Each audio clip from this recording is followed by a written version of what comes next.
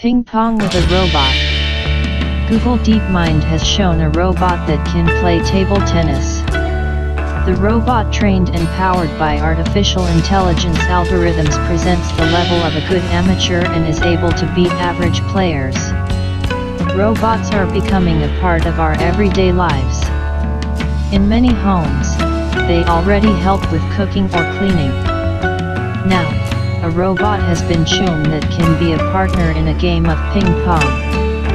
It does not present any particularly high level, but it is able to beat a novice. Apart from the elements of fun and sport, the robot is an important step towards achieving human-level performance in terms of accuracy and speed, because current machines have a big problem with reacting quickly in a dynamic environment. The research was published in the AR14 preprint database and has not yet been peer-reviewed by experts. DeepMind is a company associated with Google and has considerable achievements in creating advanced algorithms. A few years ago, their AlphaGo program defeated a Go champion several times. Another of their ace, known as AlphaStar, outperformed 99.8% of human players in the real-time strategy game StarCraft 2. What's more, their AlphaFold algorithm has determined the probable structures of nearly every protein known to science. Now, DeepMind researchers are trying to create a machine that could match humans in speed and efficiency at real-world tasks.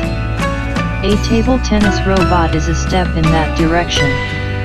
Table tennis is a challenging sport that requires players to train for years to reach an advanced level.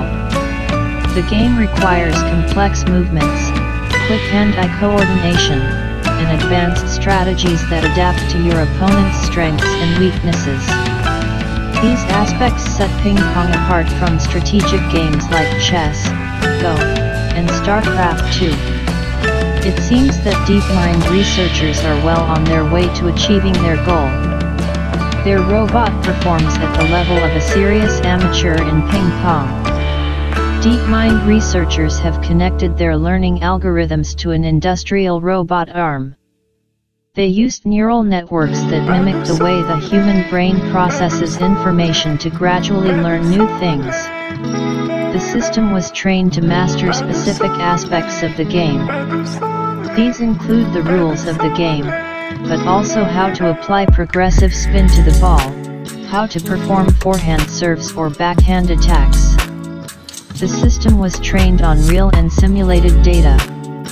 During the training, the researchers collected data on the strengths, weaknesses, and limitations of the algorithms. They then fed this information back to the system, giving it an idea of its skills. In simple terms, the system is a combination of a skill library and a controller. The library contains a variety of techniques that can be used during a table tennis match, such as serves and attacks. The controller uses the descriptions of these skills, integrated with data on the progress of the game and the skill level of the opponent, to select the optimal one that is within its capabilities. Playing against 29 human opponents, the system chose which skills or strategies to use at any given time, taking into account its own and its opponent's strengths and weaknesses, just as a human would do in a game of table tennis. The robotic arm with DeepMind's algorithms beat all the novice players and just over half of the intermediate players, but was crushed by the advanced players. The DeepMind robotic arm did have some weaknesses, though. For example, it had trouble with high balls and backhand attacks. It also used forehand shots more often.